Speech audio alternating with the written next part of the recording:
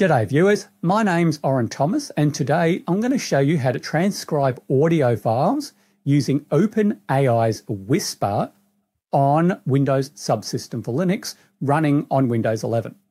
So you can see here on the screen I've got a bunch of audio files that are in MP3 format, and I've just got these from my personal recorder that I have when I'm out for a walk or going for a drive and I need to just record some of my thoughts. And what I want to do is I want to just extract all of the audio and turn it into text here. So the first thing I do here is in the address bar, I just type WSL. And what that does is it launches an instance of Windows Subsystem for Linux, which I already have installed on this computer in the directory that I've got open in File Explorer. Really useful little feature. I've done a directory here and you can see here's the files that I just showed you in File Explorer.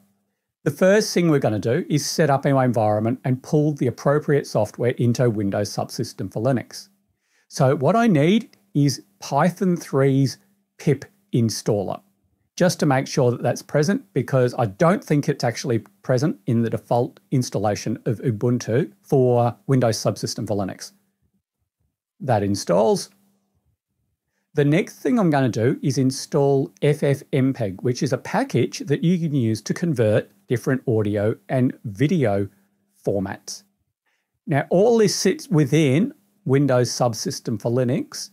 And what that means is that if you're worried about adding and removing it, you can blow away your Windows Subsystem for Linux install if you're not happy with it and just put it back there as a way of removing all this software.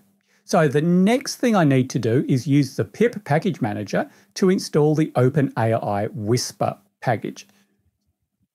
Now, because of the way that Python works, I'm actually going to use the break system packages option because I'm not going to use it in a virtual environment. If you know about Python, you know how to do this in a slightly less forceful way. So once the OpenAI Whisper package is installed, I'm ready to go and create myself a little Python script that will actually go and examine every MP3 file in the directory and input it into a text file.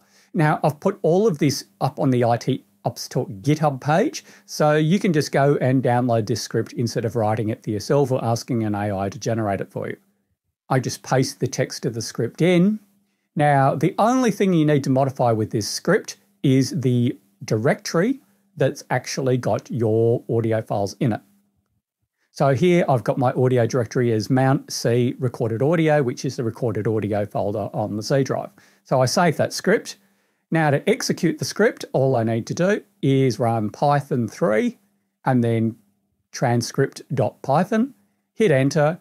Now it goes off and runs. You don't need any special hardware to do this. This demonstration is actually being done in a virtual machine that's running on Hyper-V on Windows 11. So it doesn't matter if you've got a great graphics card on your system. If you do, you're going to get a quicker result. So I've got a bunch of audio here, some of it very large.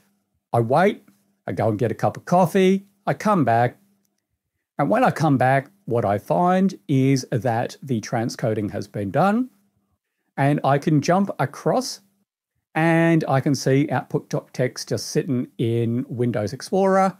I open it up and lo and behold, you can see all of this transcribed audio, of which there's quite a bit. Anyway, that's a quick way of transcribing audio on Windows 11.